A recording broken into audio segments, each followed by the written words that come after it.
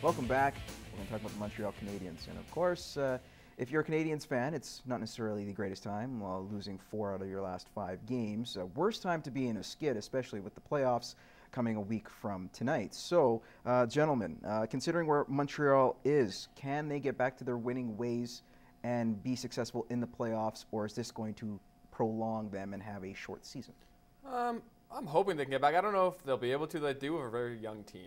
So a lot of the guys like Gallagher has probably performed better than a lot of people thought he would. I didn't even think Galchenyuk was going to make the team, and those guys have been key. So especially not having that much playoff experience, I don't know. I don't know if they're going to be able to turn it around in time, and I don't think they will. You know what? It's going to call upon their leaders. You're not going to look at the Gallaghers and those kind of guys that step up, but you're going to look at the likes of Prust, who's gone down that playoff road before. Gianta. Gianta is another one. And then even Pekan Subban, who is he's a younger guy, but he's really a leader on that team. And he's a vocal guy in that dressing room. So it'll be interesting to see how these guys step up. It's a really test of character right now for the Montreal Canadiens. Size is going to be an issue, as well as Carey Price. He's been shaky at best. Carey Price, but he's a good goaltender. He's a high elite goaltender, and I mean every goaltender goes through a slump. His just happens to be at probably the worst time possible. So if Price can turn it around, then I'd have a little more faith. But I don't think Montreal's got a lot going for them right now. The thing working for Carey Price right now, and also works against him, is his ego. Carey Price has probably one of the biggest egos you'll see in a goalie in the NHL. So that could work benefit for him for playoffs, because you know what? He likes the spotlight. He wants to be in that spotlight. He wants to be the guy. Well, here's his chance, Carey. Don't blow it. Major League Baseball, so far 3 weeks in, we had some teams that have been surprises. New York Yankees seem to ride the ship despite all those injuries. But who is your disappointment so far?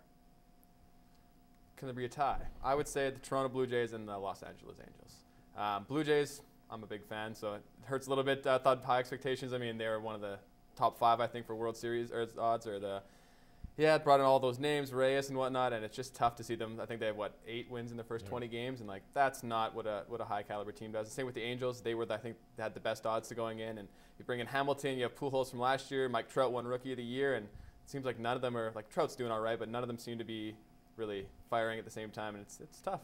Even the LA Dodgers too. I think that a lot of people are expecting good things at LA Dodgers. They've struggled, but it's early, folks. It's not even May yet. It's still in April. We have, how many more months of baseball left. So I don't think it's time to panic. It's disappointment right now in Toronto. Pitching looks a lot better in the last number of games. Hitting still isn't where it should be, but it's eventually going to come through for Toronto. And don't think the Angels are going to be down there in the cellar for much longer. Well, even last season they started slow and then came back up. So. Well, it's going to be interesting at those bats. I think Josh Hamilton has to be one of those reasons. Was batting below 200. Went 4 for 4 with 4 singles yesterday, so that might be a positive sign for him. And I want to get to a positive person. That's Phil Jackson, known as the Zen Master. And this guy, everywhere he's gone, he's won and done very well. Now there's speculation that the Cleveland Cavaliers are interested in wanting to bring Phil Jackson to the organization. And I know with LeBron James having at least another year under his contract, might want to return, or the speculation he might want to return in 2 seasons' time. Might be a situation for Phil Jackson that could turn out pretty good. They already got a good young team, but do you see Phil Jackson being interested in the Cavaliers as much as the Cavs are interested in Phil? I would say it depends on what the Cavaliers are willing to offer Phil Jackson. I mean, Phil Jackson's coached 20 years. He's a team coached by him has never not made the playoffs. So is he really going to want to go to a young team? I mean, they've got a lot of players. Kyrie Irving is probably one of the best guards in the league, but they went 24-58 last year. Does he really want? He's already 67. Does he really want to go spend a couple years building up a team before he gets him baking the playoffs? He's won 11 championships already. So unless they're willing to offer him everything he wants, I think because when the Lakers were talking to him before they brought in their new coach, he wanted ownership shares and a whole bunch of money. So and he's not going back to LA. No, let's be honest. But if they're all willing to offer him the same sort of package, I would say go for it if you can pad your retirement money. It would surprise me. He's I know he's not going to go back to the Lakers, but he's kind of an LA kind of guy. How does an LA guy that kind of lives that Hollywood life move to Cleveland? He went to Chicago. He lived in Chicago. It's cold in Chicago. But trust me, I've been to Cleveland. I've been to Chicago. There's a huge difference between Cleveland and Chicago, and there's actually a universal difference between Cleveland and LA. Unless they back up a truckload of cash for him, offer him everything, including maybe the Rock and Roll Hall of Fame in Cleveland, Yeah, I don't think he's going to go. Maybe LeBron returns, because I know he doesn't want to be categorized as a bad guy. He's not going back to Cleveland. You No. never know. No. All right. We'll see what happens in a few years. Would you go back to Cleveland? Oh, I have a soft spot for Cleveland. But that's just me. Yeah. And I'm not bitter about LeBron James either. I do want to get to the Toronto Raptors, however. This is another team that's kind of been struggling, considering they've missed the playoffs for 5 years in a row.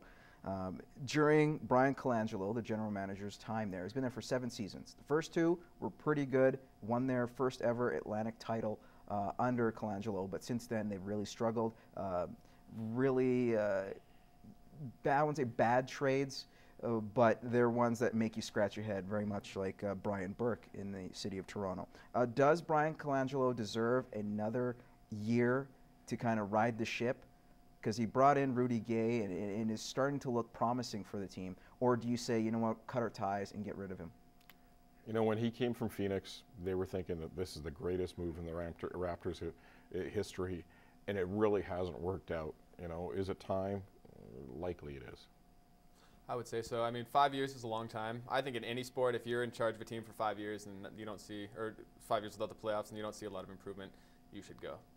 All right, guys, stay here. I don't want you guys to go just yet. We got Over Under coming up in just a bit.